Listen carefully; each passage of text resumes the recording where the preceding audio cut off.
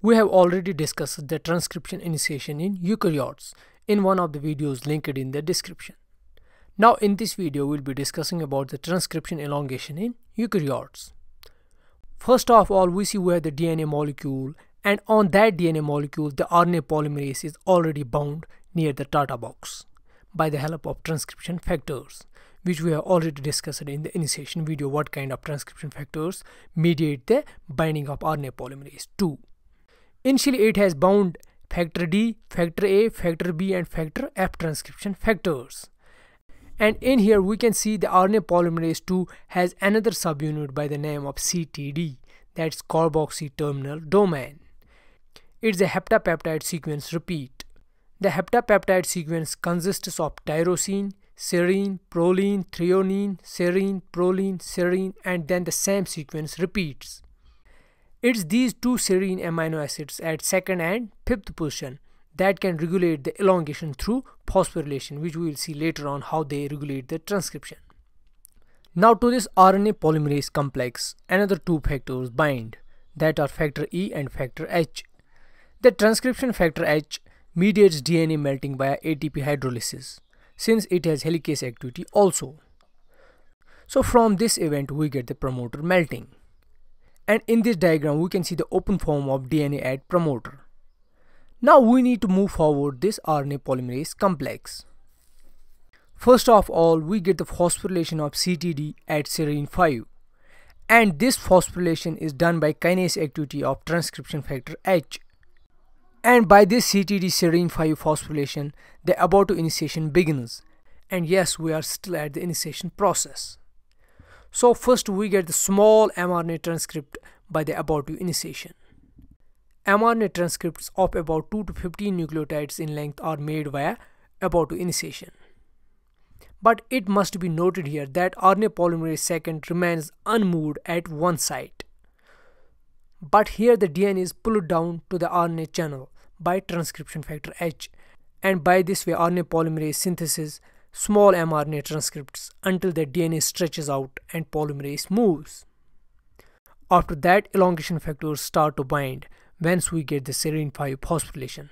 So it's from here where the elongation begins. So when the elongation begins, the initiation factors start to leave and only transcription factor F remains bound till the end. Now let's see how these elongation factors bind and regulate the transcription. First we see the DSIF, DRB sensitivity inducing factor. It has two subunits, HSPT4 and 5 subunit. This factor locks the RNA clamp into the closed state to prevent dissociation of elongation complex. And this HSPT5 subunit helps to re-anneal back the upstream DNA. And also note here, this DSIF can negatively regulate transcription if it binds NELF factor, which we will see later on. Then we have the PTEFB elongation factor. This factor has CDK9 kinase subunit. This CDK9 kinase phosphorylates the CTD at serine 2 position. Here we see it phosphorylates the CTD at serine 2.